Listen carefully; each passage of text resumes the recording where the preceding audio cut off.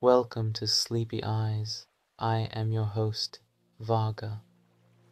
I take you on a journey in the dark of the night with warm tales. Take a moment to relax your body and mind with the current calmness. Breathe deeply, feel the energy inside, and let go of any tiredness. Put aside the past and focus on the peacefulness of the present moment. Recognize any tension in your body. Allow it to fade away and unwind. Discover your inner peace and simply unwind in the tranquility of now. Before going to sleep, prepare to read a story comfortably in this peaceful setting.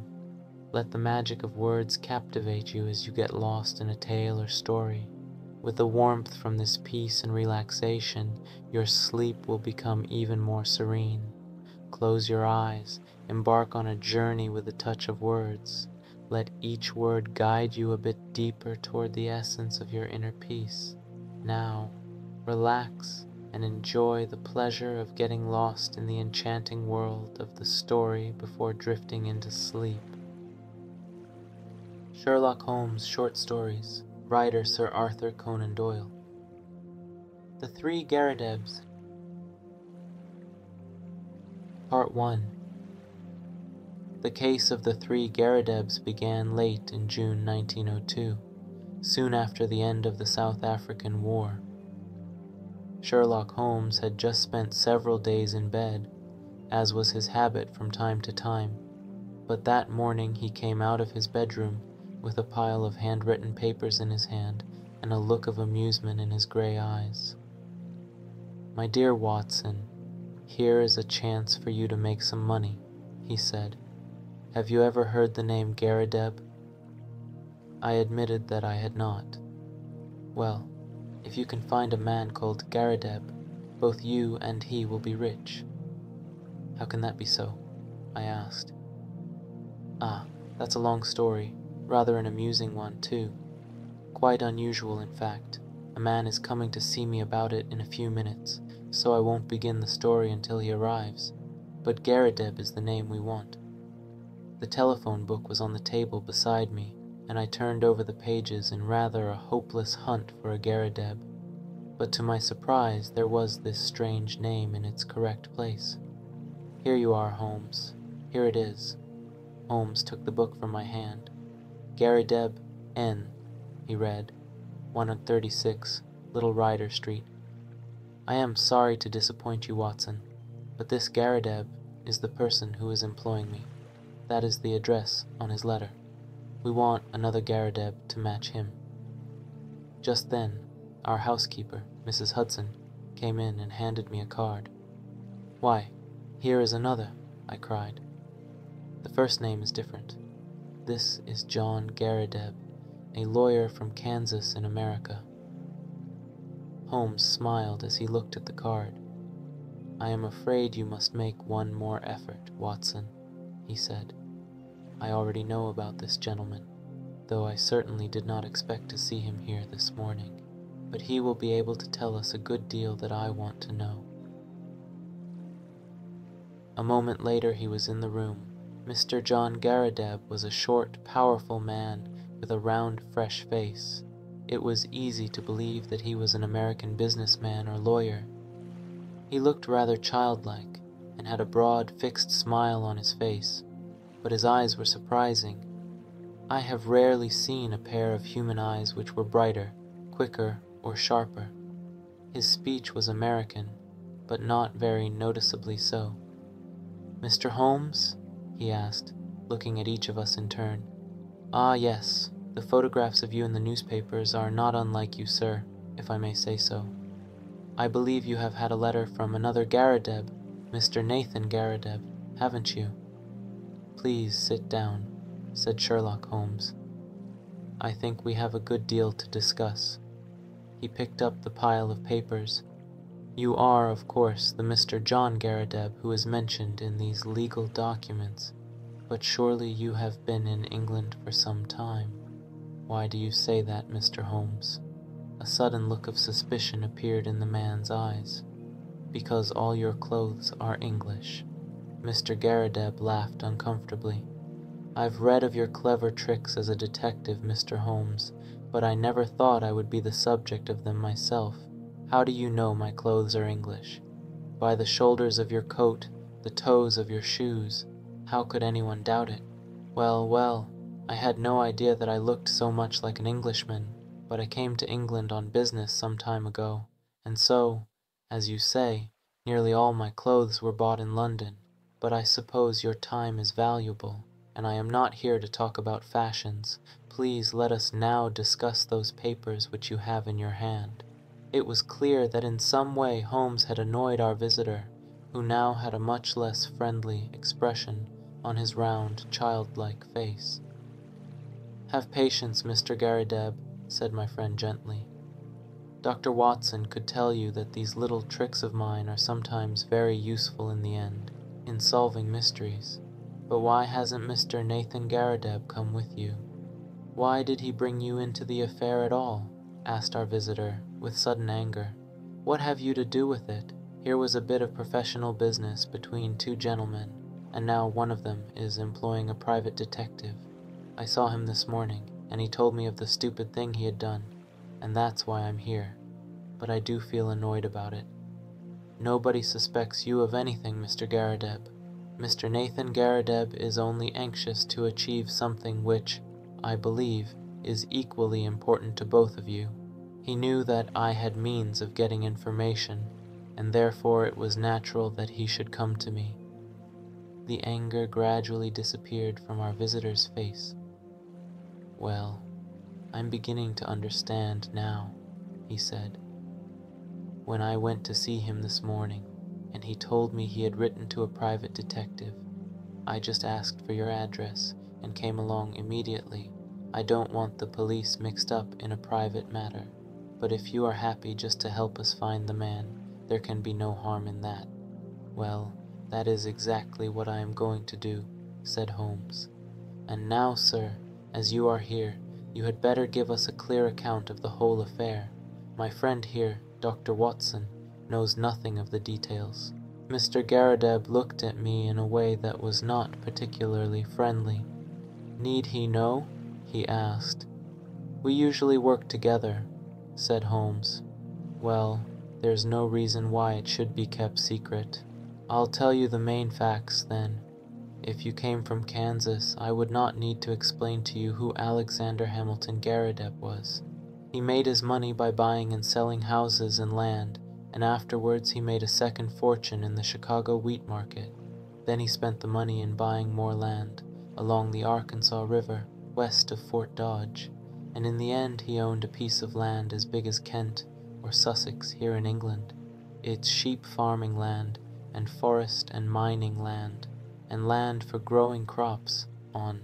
In fact, it's more or less every sort of land that brings dollars to the man that owns it. He had no relatives, or if he had, I never heard of any, but he took a kind of pride in his unusual name. That was what brought us together. I was a lawyer at Topeka, and one day I had a visit from the old man, who was very excited about meeting another man with his own name, and he was determined to find out if there were any more Garridebs in the world. "Find me another," he said. I told him I was a busy man, and could not spend my life wandering round the world in search of Garridebs. "But that is exactly what you are going to do if everything goes according to my plan," he replied. I thought he was joking, but I soon discovered that he was extremely serious. He died less than a year later, and after his death a will was found. It was the strangest will that had ever been seen in the state of Kansas. His property was divided into 3 parts, and I was to have one on condition that I found 2 Garridebs who would share the rest. Each of the 3 shares is worth $5 million. But until I have found 2 other Garridebs, none of the money is to be paid out. It was such an opportunity for me that I simply left my practice as a lawyer and set out to look for Garridebs. There is not a single one in the United States. I searched the whole country very thoroughly, sir, but discovered no Garridebs at all. Then I tried England, where I found the name of Mr. Nathan Garrideb in the London telephone book. I went to see the gentleman 2 days ago and explained the whole matter to him. But, like myself, he is alone in the world, with some female relatives, but no men. According to the old man's will, the 3 Garridebs must all be adult men. So you see, we still need one more man, and if you can help us to find him, we will be very ready to pay your charges." "Well, Watson," said Holmes with a smile, "I said this was rather an amusing case, didn't I? Mr. Garrideb, I think the first thing you should do is to put a small advertisement in the newspapers." "I have done that already, Mr. Holmes." There were no replies. "Oh, how disappointing. Well, it is certainly a very interesting little problem. I may look into it for you if I have time. It is interesting, Mr. Garrideb, that you should come from Topeka. I had a friend there who used to write to me. He is dead now. Old Dr. Lysander Starr, who was a member of the town council in 1890. "Good old Dr. Starr," said our visitor. "His name is still honored. Well, Mr. Holmes, I suppose the only thing we can do is to report to you and let you know how we progress. You will probably hear from us within a day or two." Then the American left. Holmes had lit his pipe, and he sat for some time with a strange smile on his face. "Well, what do you think about all that?" I asked at last. "I am wondering, Watson, just wondering." "About what?" Holmes took his pipe from his lips. "I was wondering, Watson, what this man could possibly hope to achieve by telling us such a large number of lies. I nearly asked him what his real purpose was. There are times when a sudden, sharp attack is the best way of dealing with such a person, but I decided that it would be better to let him think he had tricked us. Here is a man with an English coat and English trousers, both showing signs of having been worn for at least a year, but according to his pile of papers, and according also to his own account, he is an American from Kansas, who has only recently arrived in London. There have been no advertisements about Garridebs. You know that I miss nothing of that sort. The small advertisements have often been useful to me in my cases, and I could not possibly have failed to notice one like that. I never knew a Dr. Lysander Starr of Topeka. Almost everything our visitor said was a he. I think he really is an American, but he has been in London for years, and his voice has gradually become less and less American. What is his aim, then? What is the purpose of this strange search for Garridebs? The problem is worth our attention. Clearly this man is a criminal, but he is a strange and imaginative one. We must now find out if our other Garrideb is a liar too. Just ring him up, Watson, please." I did so, and heard a weak voice, rather like that of a goat, at the other end of the line. "Yes, yes, I am Mr. Nathan Garrideb. Is Mr. Holmes there? I should very much like to have a word with Mr. Holmes." My friend took the telephone from me, and I heard his half of the conversation that followed. "Yes, he has been here. I believe you don't know H.M. How long? Only 2 days. Yes, yes, of course. To receive $5 million would be very nice. Will you be at home this evening? I suppose Mr. John Garrideb will not be there." "Very good. We will come then. I would rather see you in his absence. Dr. Watson will come with me." "Yes, in your letter you mentioned you did not go out often. Well, we shall be with you at about 6 o'clock. You need not mention it to the American lawyer. Very good. Goodbye." On that lovely spring evening, even Little Rider Street, off the Edgware Road, in the Rathdolarea near Tyburn, where men and women were once cruelly hanged in public, looked golden and beautiful in the setting sun. The particular house to which we were directed was a large, old-fashioned 18th century brick building. On the ground floor there were 2 tall, wide windows. These belonged to the very large living room of the person we had come to see, who had only the ground floor of the house. As we went up to the door, Holmes pointed to the name Garrideb on a small plate. "That nameplate has been there for years, Watson," he remarked.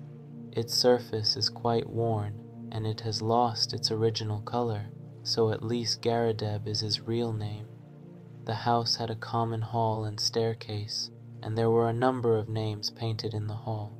Some of these names were those of offices, others were those of private persons. No families lived in the house. The people who did live there were unmarried gentlemen of independent habits. Mr. Nathan Garrideb opened the door for us himself, explaining that the housekeeper left at 4 o'clock. He was a very tall, thin man with a bent back. He seemed to be about 60 years old. He had no hair on his head, and the skin of his face looked dull and dead. It was easy to see that he never took any exercise. He wore large round glasses and had a small beard, but though he looked rather strange, he seemed pleasant. The room was as strange as Mr. Nathan Garrideb himself. It looked like a kind of shop. It was both broad and deep, and there were cupboards and glass cases everywhere, crowded with old bones and pieces of stone. On either side of the door there stood a case of flying insects pinned onto cards. All kinds of things were scattered on a large table in the center of the room. Among them I noticed several powerful magnifying glasses. As I looked round, I was surprised at the number of different subjects Mr. Garrideb was interested in. Here was a case of ancient coins.